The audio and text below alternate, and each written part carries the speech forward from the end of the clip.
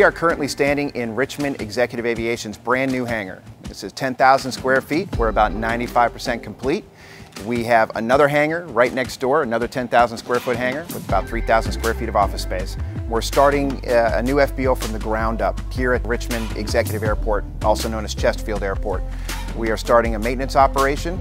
We're also starting a flight school, a comprehensive 141 and Part 61 flight school. And we're looking to enhance the already incredible services that Chesterfield has to offer. I was a captain with JetBlue Airways. I fly the Airbus 320.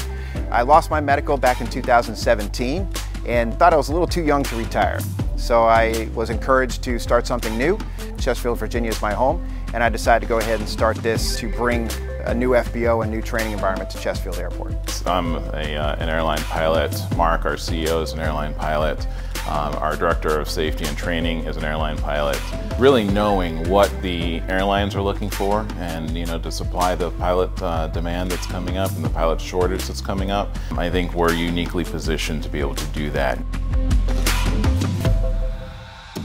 When we were looking for an aircraft to start this, we knew it had to be robust, had to be capable of being flown for thousands of hours.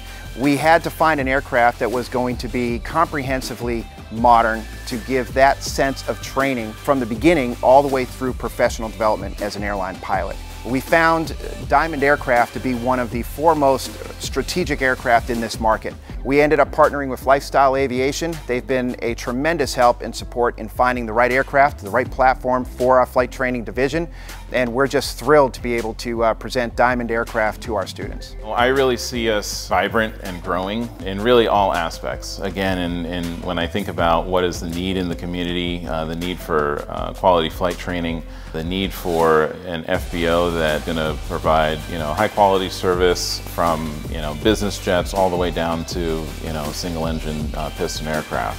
So I really see great opportunity to really grow the business here in Chesterfield County and particularly at this airport.